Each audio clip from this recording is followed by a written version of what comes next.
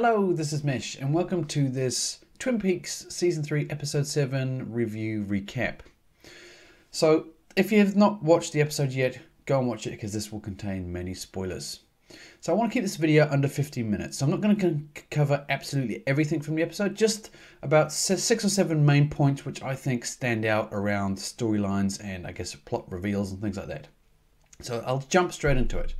The main point, I think, is probably that letter. So this letter was a bit of a mystery last episode as to what is this letter, who is it from, who put it here.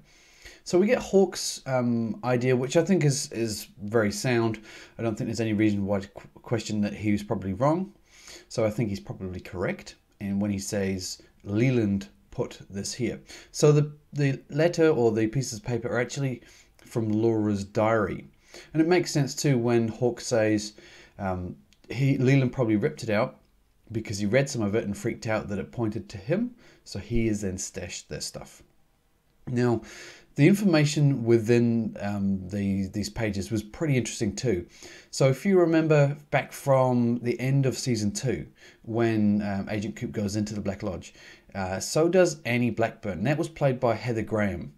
Now, the message is from her. So it's a message that she somehow sends back in time. So Laura gets this in a dream and she writes it down in her diary. So it's a pretty confusing situation, especially if this whole scenario isn't fresh in your head as to what previously happened. So a real quick recap on what actually happened, how I interpret it anyway, is that so Annie goes into the Black Lodge. She sees Laura Palmer in there. So that's the dead Laura Palmer. And she sees Agent Coop as well. So she knows that Agent Coop is still in there. So she leaves the Black Lodge, and in the hospital bed, there's actually a deleted scene around this. If you want to, you could probably just Google or go to YouTube and go Annie Blackburn Black Lodge deleted scene, and you'll probably find it. So if you look at that, so she sends a message at that point. She's almost in a trance-like state. So it seems like she sends that message to Laura Palmer in her dream many months before that actually event occurs, which is pretty hard to comprehend as to what's going on. But once again, if you've seen those scenes recently, it makes a little bit of sense. It's just she's sending a message back in time. Okay, so yeah, they've got the message, but I don't know what they're going to do with it. We also see that Sheriff tries to contact people to kind of confirm or collaborate what actually occurred. And he gets the point from the doctor saying, that Agent Coop didn't seem right. So interesting to see where he goes with this. Is that going to be it? Or is he going to possibly pass this information onto the FBI? Because if he does, it will confirm the FBI suspicions about the doppelganger Coop, or the Agent Coop that's incarcerated currently. Okay, now on to the next major thing, which is Andy. So we see Andy starting to question some person. So I think he's the truck owner. So if you remember last episode, Richard Horn, he ran over that kid in that big truck.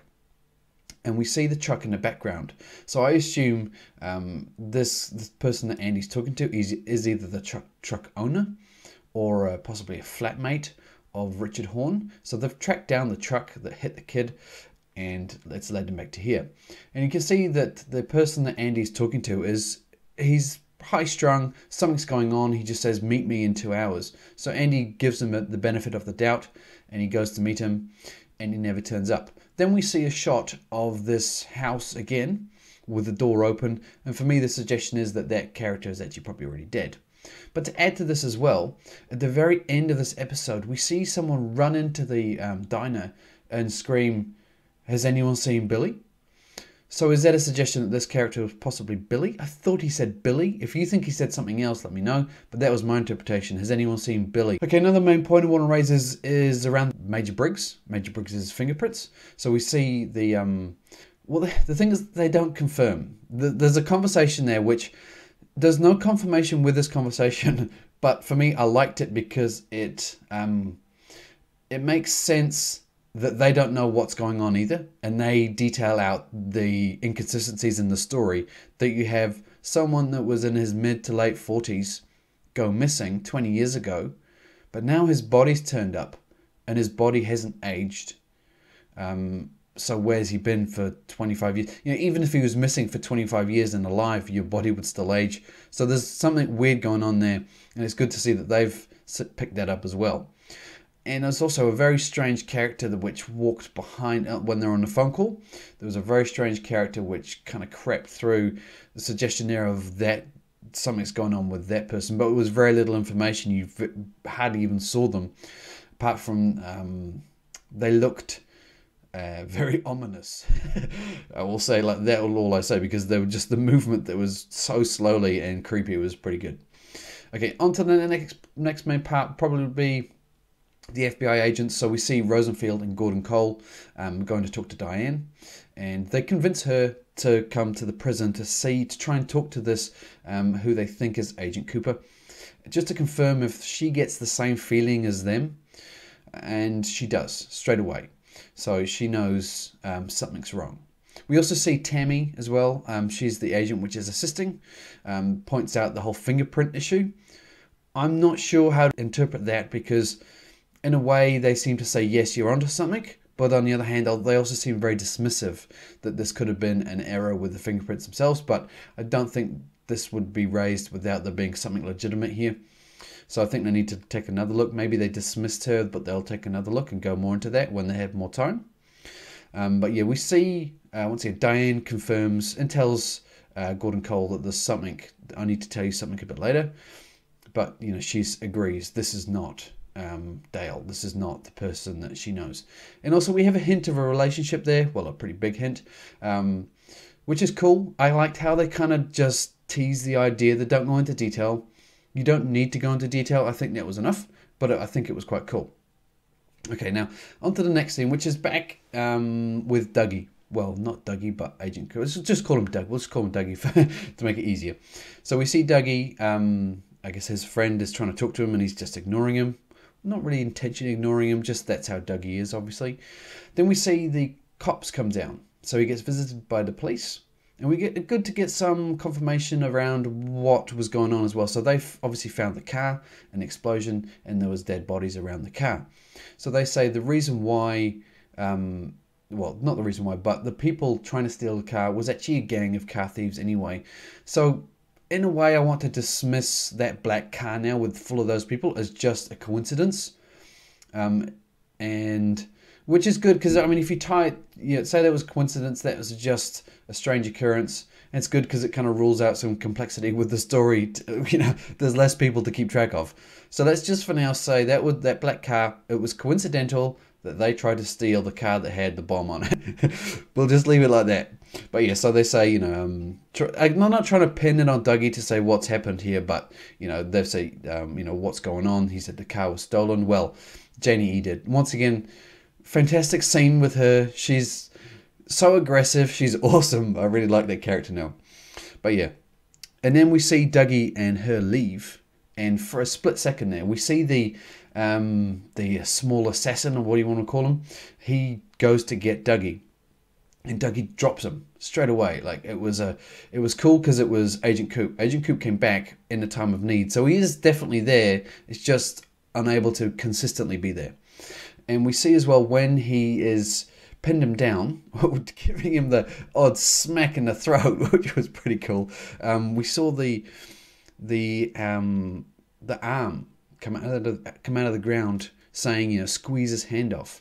I guess that's possibly, is that something to do with the Black Lodge there, or is that just once again this kind of intuition that he has now? Because now he's squeezed his hand off, he's going to get the DNA or the prints from this hand that he got, because a lot of skin came off him. So they've got quite a bit of detail about this character now. So that was pretty cool. Once again, the kind of Black Lodge helping out Dougie at the moment. So that was quite cool to see. Now another an area which is pretty confusing. I don't, once again, it's giving you information about what's going on, so that you're kind of meant to be confused, I think, is the suggestion here. But it's the doppelganger Coop, I want to call him. So he approaches Warden Murphy and says, I want to talk about Strawberry. And immediately the warden's like, oh, okay, what do you know? Or he holds a gun to him, turns off the security camera, so something's up. And he just bribes him, saying he knows exactly what's going on. He mentions a character, Joe McCluskey. I don't know any information about that. I don't know information about some person called Strawberry. If you guys know, put some comments below. I'd be interested to hear that. But either way, the situation is that he's bribed the warden and he's free. So he's out. So that's not good, because as we can see throughout for every episode, this character is evil and very dangerous, and everyone knows it. Everyone that talks to him, you can see he's just freaking out. So it's not good that he's out. But anyway, he is out. So there's going to be trouble. And finally as well, I just want to bring up the Ben Horne scene. So we have Ben and Beverly in the office trying to figure out there's a sound, and they're trying to track it down. Now, for me, as soon as the scene ends, you see the camera go into the wall. Now, I remember from previous seasons that building there's eyes in the wall. And when I say that, I mean the walls are all hollow, and there's many places that people used to, look through, move the picture, and you could see through. So I wonder if maybe that noise is maybe a camera recording, someone's in the wall and they've done something in there, put a camera in there, something like that. And also it's good to see the keys as well. So the keys that Agent Coop had, which Jade sent back in the mail, have made it back. So once again, all these things are timed back. So now Ben has the keys.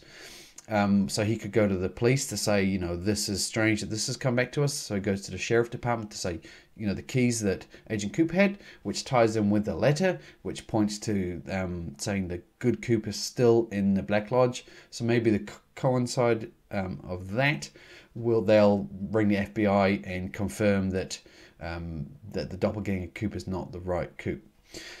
And I wonder as well, the scene with how Dougie or Agent Coop took down the assassin, and then it was on TV. Was Dougie recorded in those scenes? Because we see a lot of cameras around recording interviews with other people.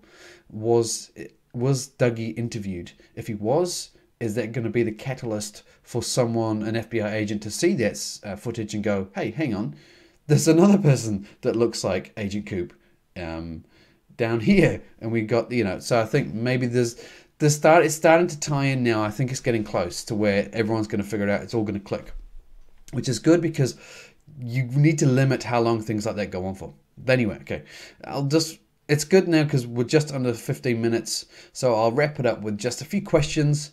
See if you guys can figure it out. These are still questions that I don't know. There's many interpretations on the show. So this is why the show is awesome. But yeah, I guess the one question would be, who was that character and what happened to him around that Andy spoke to? So was that character killed? Was that character Billy? So when the person ran into the diner and said, where's Billy? Is that the same character? What do you think? For me, it kind of makes sense. It's in the right order of sequence. So, talking to him, had an interview. He doesn't turn up. We go back to see the doors open. So something has occurred there. And then all of a sudden we have some random stranger shouting for someone who we're not familiar with.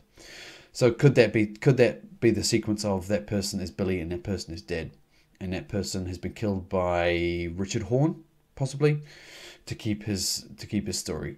So now he can just pin that story on the dead Billy. Who was that strange person in the morgue?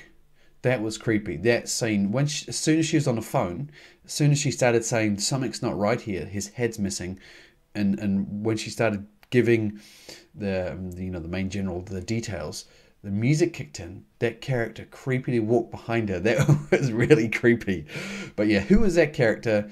I'd have never seen a reference to anyone like that before, but was it just a random stranger? I don't think so. There's no coincidences in this show. Okay, and the final thing is what's making the noise in Ben Horne's office? I kind of think it's something in the wall, and just with that final camera shot, how it just zoomed into the wall, makes me think there's a suggestion there that something is in the wall. And once again, I know the walls are hollow in that place, as it was always shown. So maybe someone is recording them, or something's in the wall. But yeah, I'll leave us here. So let me know your thoughts on those questions. Let me know did you like the episode? For me, I really liked it. I thought it was really good. Once again, probably one of my favorite ones. A lot happened, and it's all these episodes are fantastic so far. I really enjoyed them. But yeah, leave us here. So thumbs up if you like this little review.